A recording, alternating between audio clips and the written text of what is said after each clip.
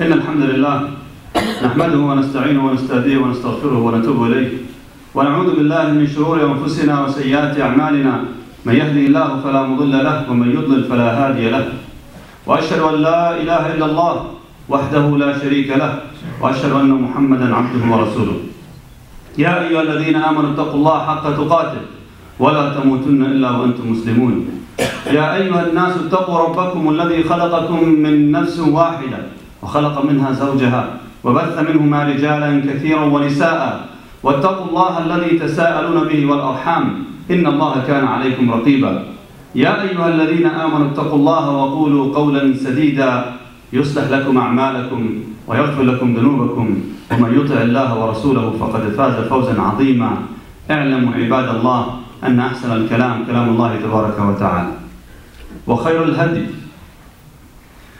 الهدي هدي محمد صلى الله عليه وسلم وشر الأمور محدثاتها وكل محدثة بدعة وكل بدعة ضلالة وكل ضلالة في النار ثم أما بعد عباد الله.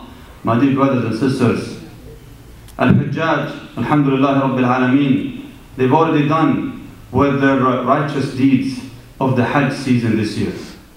And I'm sure as we speak now on this minbar, some of them already went back home and many more are waiting on standby to arrive soon inshaAllah ta'ala. And soon enough we shall see some of them coming back to our masjid and return back again among their community.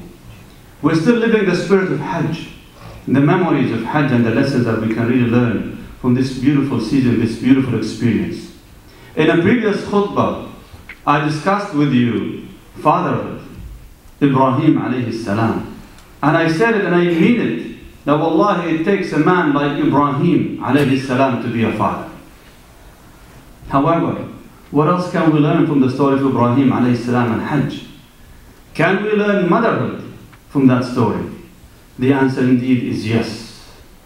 It's not fair just to talk about fatherhood from the stories of Ibrahim and the story of Hajj without even talking about the counterpart of this experience, motherhood. But how can we do that? Just like we said about Ibrahim, that wallahi it takes a man like Ibrahim to be a father, I would proudly say it takes a woman like Hajar to be a mother.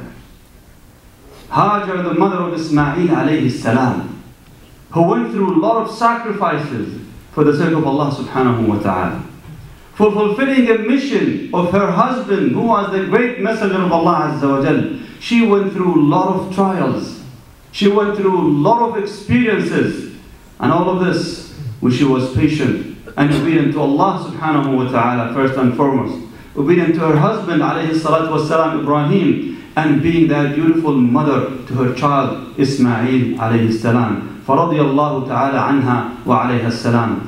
It takes a woman like Hajar to be a mother. Now, Allah subhanahu wa ta'ala obviously in the Quran spoke highly of motherhoods and mothers. Do you know that your mother, she deserves all the respect, she deserves all the khair, she deserves everything that you can really give her with good heart, the fruit of your own earnings. She deserves that by the virtue of giving birth to you. She doesn't have to prove it to you. She has already done many years back when you were nothing yet, and she had to carry you for many months in her belly, as Allah subhanahu wa ta'ala describing that says, وَوَصَّيْنَا الْإِنسَانَ بِوَالِدَيْهِ حَمَلَتْهُ أُمُّهُ وَهْنًا عَلَى وَهْنٍ. وَوَصَّيْنَا الْإِنسَانَ بِوَالِدَيْهِ. And we have enjoined on man to be good to his parents. In travail upon travail did his mother bear him. He didn't say anything about his father. He didn't say that. Because his father, when he did what he did, was out of pleasure. But when she did that, when she carried him, as Allah described, وَهْنًا عَلَى وَهْنٍ. Travail means painful work. The pain in the carrying of the child, the pain when she was delivering the child, was all pain in pain. Not just painful. Allah subhanahu wa ta'ala says, وَهْنًا عَلَى وَهْنٍ. And in the Arabic language, the word wahn comes from weakness. That young, energetic woman, suddenly, the moment she discovers that she's pregnant, she becomes very weak. so fragile. She can't even stand the smell that she used to enjoy before. She could not even eat and enjoy the food that she desired. She could not do anything. She could not carry things that you normally would carry. She becomes weak. And now, as the child develops, that's you, in the belly of your own mother, slowly and gradually, she gets weaker and weaker every single day and every single night. Have you seen a pregnant woman in the last few weeks of her pregnancy? That's the time when she starts feeling that let's get over with it. She no longer can carry that load anymore. It's too much for her, subhanAllah. And she thinks, poor lady, she thinks by delivering that child, all that pain and all that load will be gone. Not knowing that another episode of that weakness will continue. As Allah subhanahu wa ta'ala said, وَفِصَالُهُ فِي عَامَيْنِ وَفِصَالُهُ فِي عَامَيْنِ. That means his weaning will live by the command of Allah subhanahu wa ta'ala be within a period of 2 years. She shall be responsible for you, and she was responsible for you, for the first 2 fragile and weak years of your life. The first 2 years. You were that baby running around, crawling before that, and she was taking care of you. That is your mother. And Allah subhanahu wa ta'ala says, أَنِشْكُرْ لِي وَلِوَالِدَيْكِ. And I'm reminding you, Allah is saying, reminding you with that, so that you be grateful to me, and be grateful and thankful to your parents. Allahu Akbar. This great association of gratitude. Allah subhanahu wa ta'ala did not do it anywhere else, except between Him and your parents. To be grateful in such an amazing way, Allah subhanahu wa ta'ala is mentioning that you might become grateful to me and to your parents. So by virtue of giving birth to you, they already deserve it. Don't try to ask them to prove it to you. They've already done. Hajar was a mother, and she was a great example of Allah to show that she indeed deserved to be praised, because we're going to see inshallah ta'ala how she was preserved. Her memories was preserved, her legacy continued until our time. Bi-idhnillahi azza wa jal. Ibadallah, your mother, when she gave birth to you, she didn't let you go. She held you for 2 years, at least, trying her best to nurse you and nurture you. Now the role of mothers is irreplaceable. Regardless how much people they try to convince others, specifically young girls of our time who grew up in the culture of the power girls. Now we see that motherhood is no longer as it used to be. It's not that it's really appreciated as it used to be. We consider this a burden instead of considering this an honor to be a great mother for your children and mother in this society and in this culture. SubhanAllah, to show you how mothers, they are willing to sacrifice everything, even sacrifice you for your own safety. SubhanAllah. In one of these stories, Sahih Bukhari and Muslim, Rasulullah sallallahu alaihi wasallam says that 2 women from Bani Israel at the time of Dawood alayhi salam and Sulaiman, his son. 2 women, they went out to the pasture, they took their baby children with them. The wolf came and preyed one of these kids, killed one of these kids and took it away. Now those 2 ladies, they're fighting right now for the remaining child. Each one of them claiming that child to be hers. So they went to Dawood alayhi salam.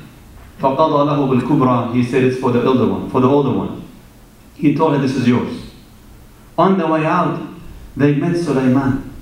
So the younger one, she said to him, she asked him to at least intervene and see if you could do reverse that judgment. So Sulaiman alayhi salam, he told them with his hikmah, his wisdom, he said, okay, that's fine, I can solve the problem for you. Give me a knife, I'll split the child between you, inshallah ta'ala. So the younger one, immediately she said, قَالَ لَا لَا هُوَ لَهَا يَرْحَمُكَ اللَّهُ. You know, that's hers. Allah bless you. Fine, keep it with her. So he gave it to the younger one. Why is that? Because he knew when she showed that kind of passion and compassion to the child, and the older one, she remained quiet, means she didn't matter if he's going to be killed. She wanted the other one to suffer what she suffered. So he said, no, it's yours. Mothers are willing even to keep your safety, even to lose you. They're willing to lose you to keep your safety and to keep you safe. What kind of feelings are these, subhanAllah? Amazing feelings. No one can really conceive the power of motherhood except for the one who created them, subhanahu wa ta'ala, these mothers. Ibadallah, when it comes to Hajar, Ismail, indeed, it takes a woman like Hajar to be a mother. This woman, first and foremost, was given to Ibrahim alayhi salam, and she moved from her land, from Egypt, and she went with this man, Ibrahim alayhi salam, to a strange land, in Sham. A very strange land to her, strange people, strange culture, but she went with him, and she remained obedient to him. She gave birth to his first child, Ismail alayhi salam. And then what? Suddenly, when the child is still in infancy, he's still suckling milk, according to Ibn Abbas radiallahu anhu, which means he's less than 2 years old. Very young. That's when the command of Allah subhanahu wa ta'ala came to Ibrahim alayhi salam, that you take your wife Hajar and her son Ismail and you send them down south in the middle of the desert, in an area that we know it today as Mecca. Allah subhanahu wa ta'ala described that in the dua of Ibrahim himself, بِوَادٍ غَيْرِ ذِي زَرْعٍ. My Lord, I have placed my children, my offspring, my wife and my offspring in a barren valley, uncultivated valley, nothing was there. Ya Rab, for you, so that they might become grateful and they worship you and perform as-salah. Ya Rabbi. So this woman, she goes with her husband. She did not complain. She didn't whine about it. She didn't try to run away. Obedient to Allah subhanahu wa ta'ala, putting her trust in Allah azza wa jalla, and then with this man, who is a great messenger of Allah, and she traveled with him. With that baby with her coming in the deserts of Arabia, ya ikhwa, if you just remember the past and how journeys you took place in the desert, it was so scary, it was so dangerous. But still, she carried that baby and that child with her. Then, when she arrived there, Ibrahim alayhi salam, he looked around. There was nothing. Literally nothing. Except for a pile of dirt that was covering the foundation of a Kaaba. That was it. In accordance to Ibn Abbas radiallahu anhu, as was mentioned in Sahih Bukhari, في قصص الأنبياء, he said that Ibrahim alayhi salam, he had one bag of fresh date and one skin bag water. So he just put them next to them. And then he just left. Didn't say a word. I'm sure it was a very stressing moment for both of them. This man, after he longing for a child, he was given the command to leave his son in the desert, leaving him with his wife, that young lady who couldn't do anything in the middle of the desert. But they both put their trust in Allah subhanahu wa ta'ala. And as he departed, not looking back so he doesn't feel the pain, he doesn't see her face and the face of the child, as the child was crying. So as he was departing and leaving, his wife starts calling him, Ya Ibrahim, oh Ibrahim, oh Ibrahim. He didn't stop, he didn't say a word. Then she said, let me ask you this question. She said, where are you leaving us? He didn't say a word. Then she said, did Allah subhanahu wa ta'ala command you to do that? This is the will of Allah azza wa jal? He said, yes, na'am, absolutely. He said one word. He said, na'am, without even looking behind his back. So he said, na'am, this is the will of Allah subhanahu wa ta'ala. That believing woman, to show her trust in Allah azza wa jal, she said to him, okay then, go ahead. Just leave. فَإِنَّ اللَّهَ لَا يُضَيِّعْنَا أَبَدًا. Allah subhanahu wa ta'ala shall not neglect us. Allah will not neglect us. If this is the will of Allah, then Allah subhanahu wa ta'ala is best for us. Ibrahim alayhi salam kept going until he arrived at a distance where they couldn't see him, turned around towards the Kaaba direction, and he asked Allah subhanahu wa ta'ala, رَبَّنَا إِنِّي أَسْكَنْتُ مِنْ ذُرِّيَّتِي بِوَادٍ غَيْرِ ذِي زَرْعٍ عِنْدَ بَيْتِكَ الْمُحَرَّمِ رَبَّنَا لِيُقِيمُوا الصَّلَاةِ. Oh Allah, I put some of my offspring in that uncultivated valley, Ya Rabb, so that they worship you and they establish salah. رَبَّنَا فَاجْعَلْ أَفْئِدَةً مِّنَ النَّاسِ تَهْوِي إِلَيْهِمْ. Let some people of good hearts incline towards them. And indeed it happens not too long after that. But in between these two incidents, something else happened. This lady, now the mother of this young baby, she's alone. She needs to protect her child. There's nowhere to go. There's no place to hide. So she was just taking care of the child until now there is no more milk. And there is no water even. It's the middle of the desert. So what is she going to do? To leave the child there or to carry him with her, it's a decision that mothers know what it means. Subhanallah, wallahi ya ikhwa. When I was reading about this story and how the mother of Ismail, Hajar, she was now holding her baby in the middle of the desert, dry desert. And now she encountered this decision. It could be a fatal decision. Should I leave the child here and go and look for water? Or should I take the baby with me? When she's already weak, she cannot even hold herself, she cannot even walk. She was put in that position, that situation. That reminds me with the story of the women from Somalia these days. The very famous story, perhaps you read about it on the internet. A woman with many children she had to flee her village to go to the refugee camps. With her children, there perhaps were about 8 kids. And on the way from that village to that camp, that refugee camp, about 100 miles journey, walking in the middle of dry desert, she was losing them one at a time, one after the other. She was walking with these children, subhanallah, and she didn't have any Safa and Marwa Tiram in between. She didn't have Zamzam to go to quench her thirst and the thirst of her children. And here is this mother, Hajar, alayhi salam. She had that opportunity. She was looking for water, so she went to the closest mountain. And from one mountain, she looked around, there was nothing. Going to the next closest mountain, Al-Marwa. And she kept going 7 times, back and forth, hoping that she might find some water. And ya ikhwa, look how anxious this mother was. You're talking about the same 2 mountains. If she already looked around on the top of the first hill, why would she need even to go back again to look one more time? She already done it. Nothing's going to change. But she kept going back and forth, anxiously, and that is the nature of mothers.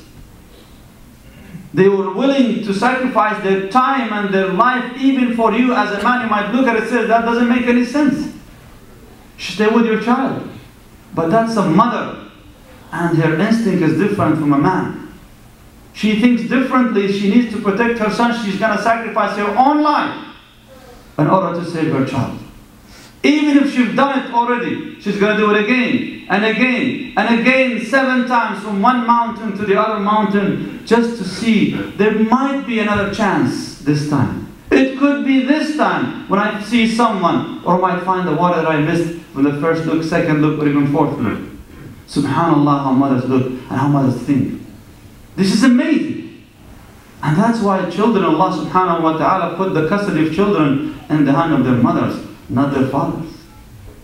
Because they will take good care of their children. Ismail, Hajar, alayhi. She put her child there, again, she put all her trust in Allah subhanahu wa ta'ala. And she knew that Allah will provide for her.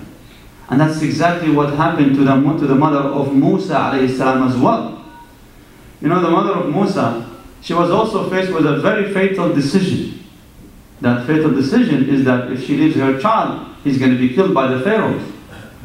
But Allah subhanahu wa ta'ala says, وَأَوْحَيْنَا إِلَى أُمِّ مُوسَى أَنْ أَرْضِعِيهِ. We inspired to the mother of Musa that you should take care of your child, you nurse your child. فَإِذَا خِفْتِ عَلَيْهِ. Once you fear for your child, فَأَلْقِهِ فِي الْيَمِّ.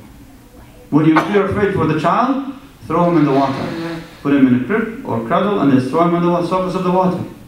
Subhanallah, that's amazing. How could you ask a mother who's so afraid for her child to put that same child into the water, on the sea or even the river? It doesn't make any sense in our own standards. But Allah subhanahu wa ta'ala had plans for that child, that family. So the mother with full tawakkul, when she saw that danger approaching and coming closer, closing on her, she with full trust in Allah Azza wa Jal, she put that child on the surface of the water. That cradle starts going somewhere that she was anxious it might be going in the wrong direction. Again, the instinct of mothers. She sent his sister after him. She knew it's from Allah subhanahu wa ta'ala anyway. But she went and she sent his sister. قالت لأخته قصي. Go after him. See what he's going to end up. Subhanallah, her daughter came back with news she didn't like. Musa end up in the hand of the same enemy, the same man who was looking to kill him. She panicked. لولا أن ربطنا على قلبها, except that we tied, which means we confirmed her heart with iman and belief, and we gave her some rest and some serenity in her heart. That's how mothers are. They're always anxious. They panic when something wrong happens to you. And look at you right now, mashallah, grown up. Whether you're a teenager, or mashallah your 20s, or you pass your 40s or 50s, if your mother is still alive, look at you. You're strong enough right now to yell at your mother and raise your voice and now complain and keep whining and blame her for all the errors and mistakes that you've done in your own life. La hawla wa la quwwata illa billah. The mother of Ibrahim, the mother of Ismail, Hajar, she didn't just stop there. She remained faithful for that child and his father. Ya ikhwa, Ibrahim alayhi salam, when he left his family there were no report that he came back very often. But we know he came back when his son balagha ashuddahu, which means he reached his age. The age when he was very young, like a youth, and he was now able and capable of building the Kaaba with his father. That's when he came back. At least that's what we know, that when he came back. And what is so amazing is that this mother, all these years, she raised this child to be dutiful and faithful to his father. Subhanallah. I mean, Ismail could tell his father, who are you? I haven't seen you before. My mom, she just said things about you, but I don't know you. But she raised that child to love his father because she knew that that was the command and the will of Allah subhanahu wa ta'ala. It is a test for that family of Ibrahim alayhi salam. And for many people might say that was too much. But that's the will of Allah subhanahu wa ta'ala. And that is for us to learn all these lessons. This woman, she raised this child to be faithful to his father. So when he met him, he was a qurrata aynun lahuma. He was the comfort of their eyes and the comfort of their hearts.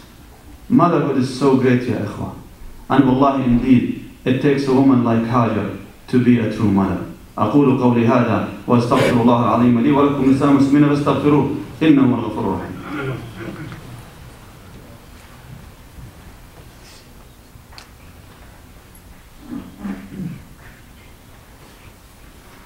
الحمد لله رب العالمين صلى الله وسلم وبارك على نبينا محمد وعلى آله وصحبه وسلم تسليما كثيرا ثم أما بعد عباد الله.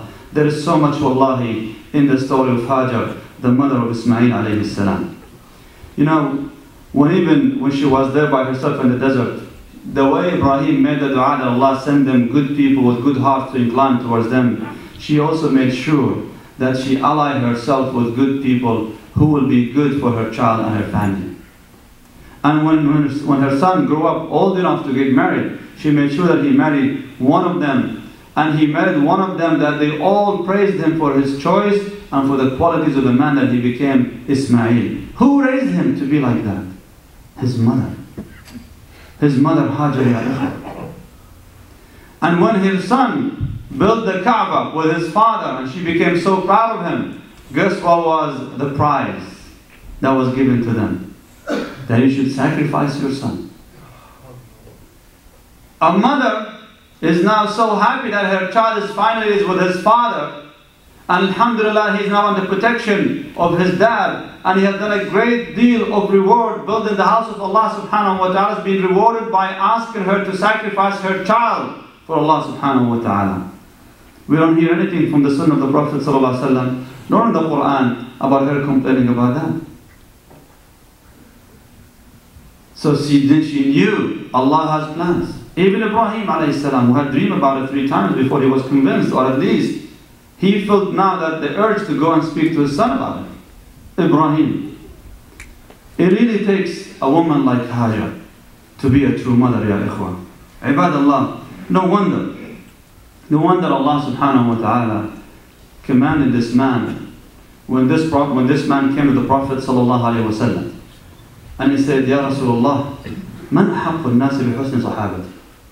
Who is the person who is most entitled to my companionship?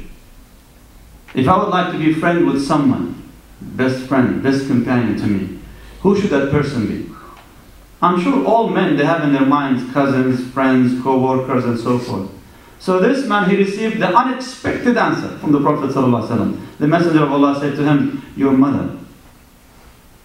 So the man, surprised by the answer, he asked again. He says, Ya Rasulullah, qala thumma man? Which means, who's next? Yeah, basically, yeah, I didn't mean that, but who could be next? The Prophet ﷺ said again, your mother. But then this man now was puzzled. Did the Prophet ﷺ hear the question, or did he repeat himself to me? So he now kind of anxiously asked again, قال يا رسول الله, who's next? قال ثم من? The Messenger of Allah ﷺ, for the third time, he said to him, your mother. And that's when the man realized that it meant to be your mother. 3 times.